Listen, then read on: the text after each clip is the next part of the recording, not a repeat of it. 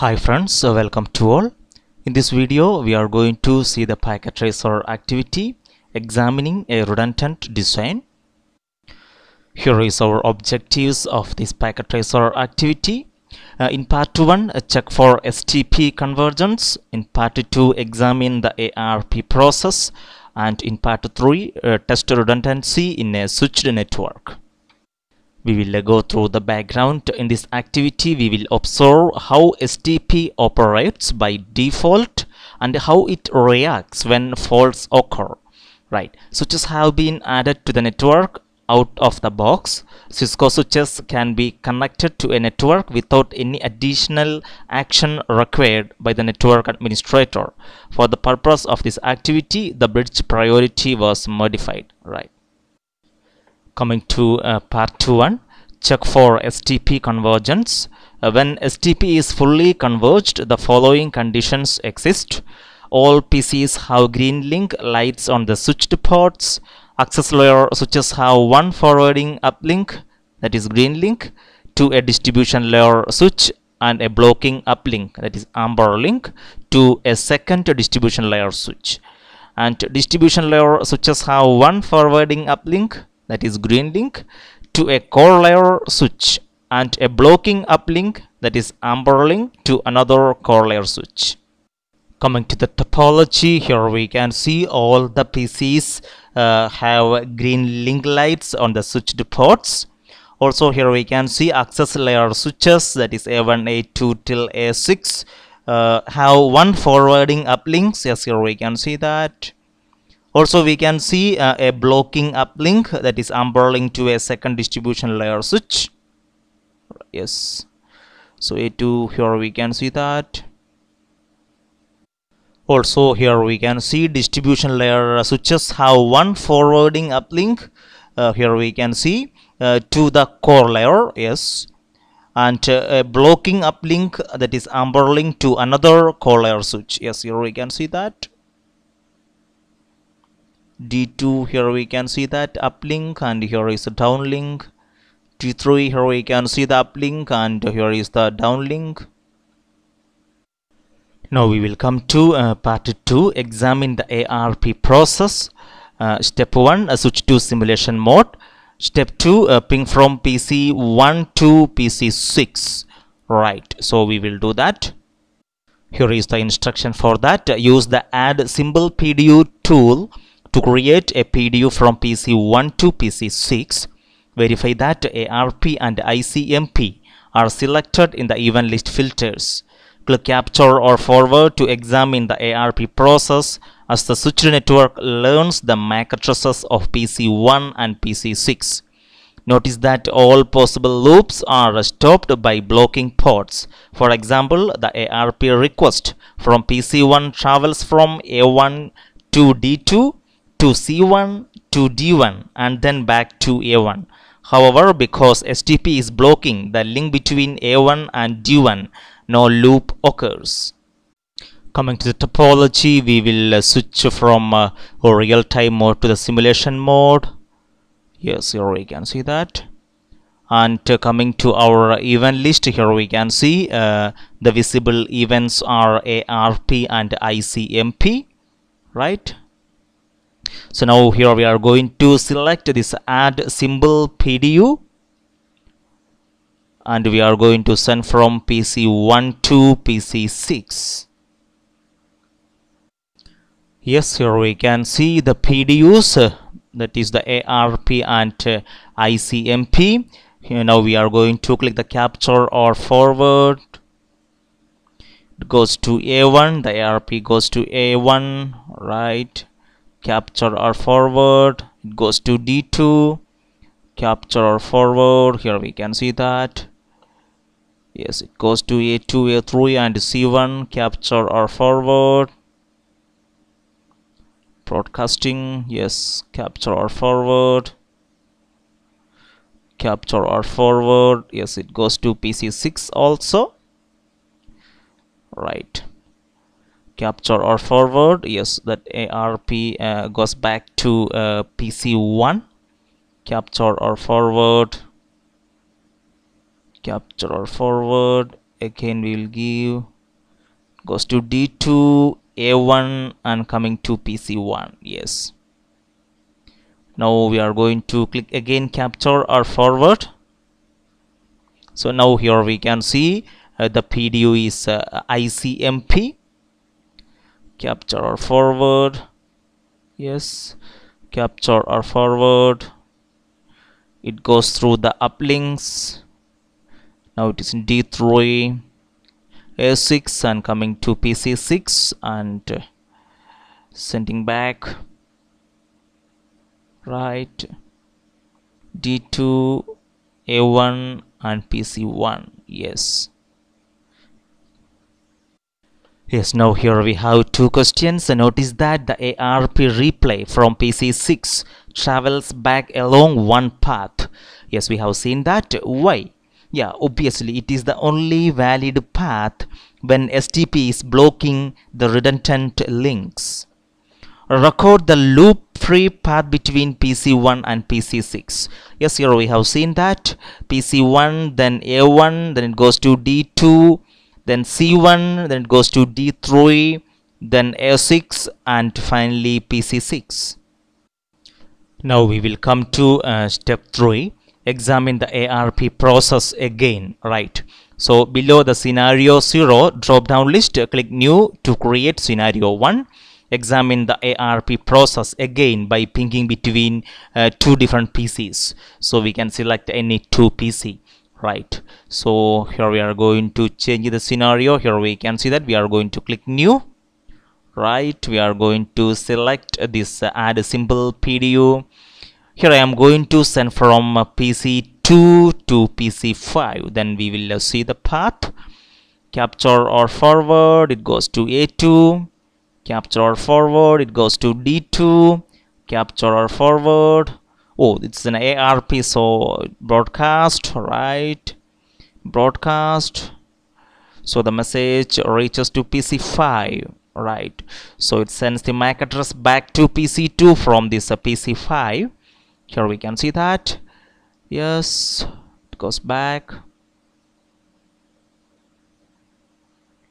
Yes, now they are going to send the ICMP. Here we can see that.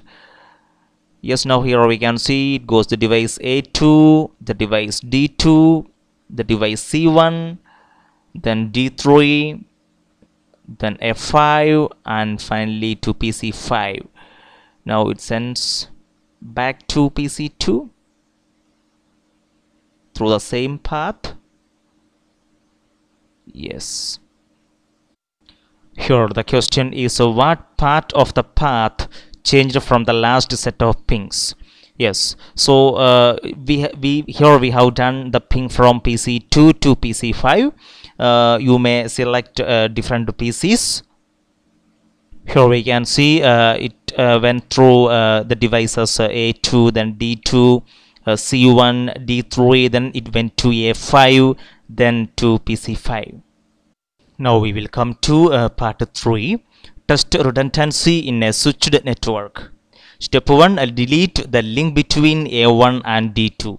Switch to real-time mode. Delete the link between A1 and D2. It takes some time for STP to coverage and establish a new loop-free path because only A1 is affected. But for the amber light on the link between A1 and D1 to change to green, you can click fast forward time to accelerate the STP convergence process. Right. Coming to the topology, here we are going to switch it to real-time mode. Yes. Now here we are going to delete the link between A1 and D2. Here we can see that A1 and D2. We are going to delete this uplink. Right. Yes. Now we have to wait for this link to be up. So we will give a fast forward time and we can see that this link is going to be up. Yes, here we can see that. Coming to step 2, ping between PC1 and PC6. After the link between A1 and D1 is active, indicated by a green light. Yes, here we can see that. Right. switch to simulation mode and create scenario 2, ping between PC1 and PC6 again. So record the new loop-free path. Coming to the topology, we are going to switch from real-time to simulation mode. Here we can see our visible events ARP and ICMP. We are going to create the new scenario. Yes, we are going to select this symbol PDU from PC1 to PC6, and we are going to click capture or forward, and here we can see the path goes to A1, then D1, goes to C1, then goes to D3, then goes to A6, and finally PC6. Then it goes back to PC1 through the same devices.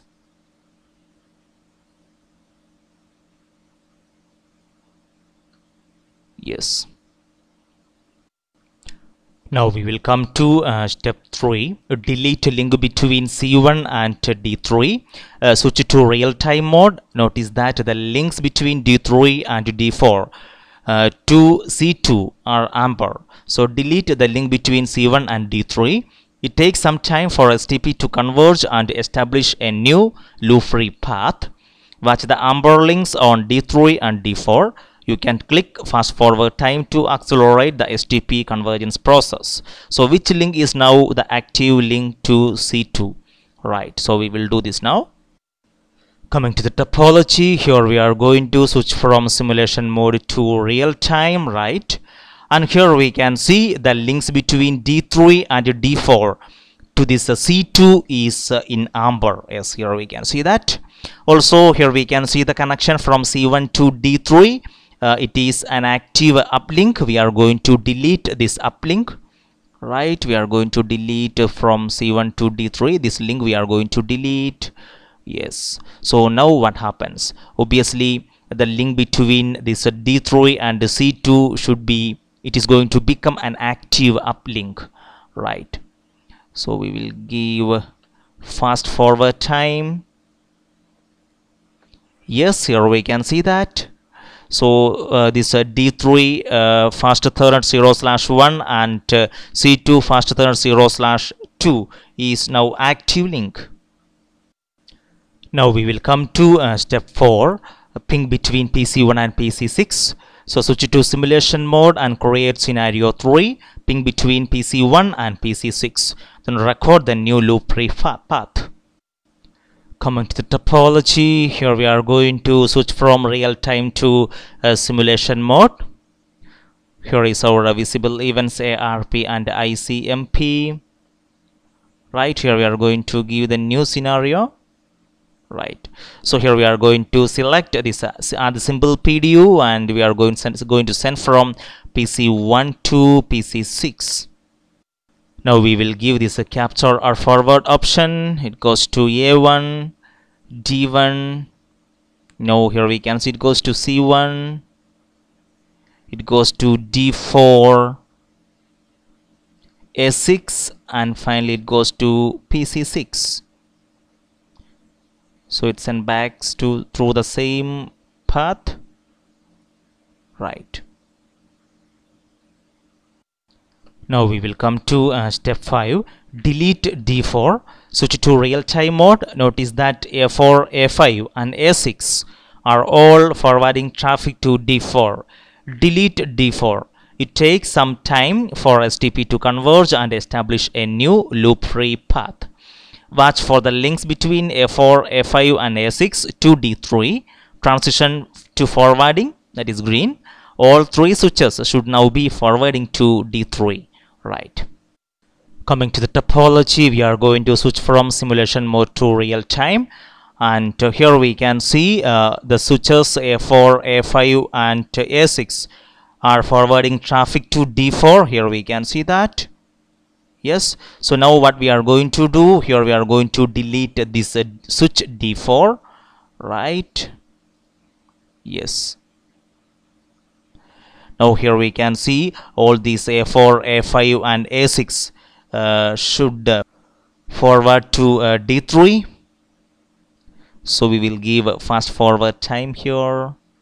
Yes, here we can see that. Coming to step 6, ping between PC1 and PC6. Switch to simulation mode and create scenario 4, ping between PC1 and PC6. Record the new loop-free path. What is unique about the new path that you have not seen before? Right, we will check that. Coming to the topology, here we are going to switch from real time to simulation mode, and here we can see the visible events ARP and ICMP. Right, we are going to create the new scenario and a simple PDU from PC1 to PC6. Now we will give a capture or forward. It goes to A1, D1, C1, C2, then goes to D3, A6, and finally to PC6.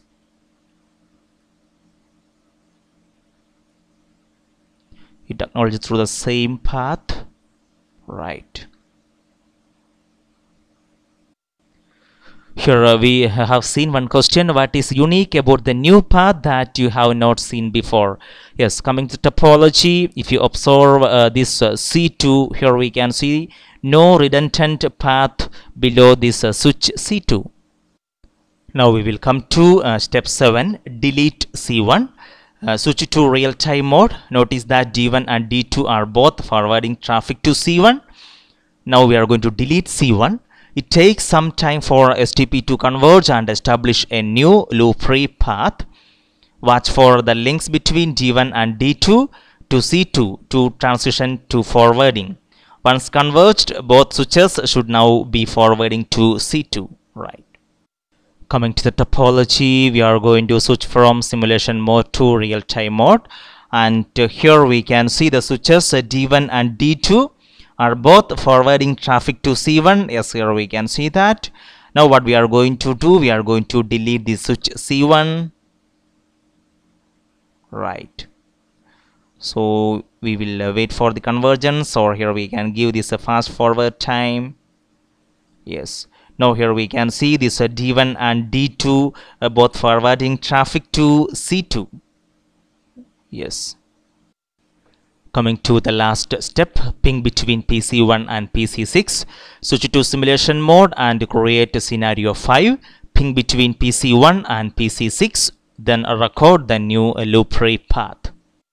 Coming to the topology, from real time to simulation mode, and here is our visible events ARP and ICMP. Right, we are going to create the new scenario.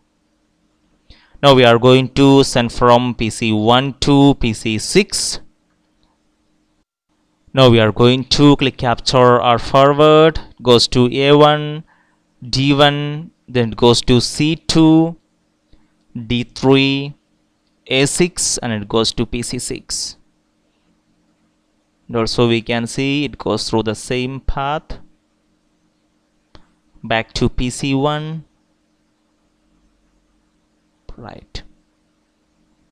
Yes, so that's all in this packet tracer activity.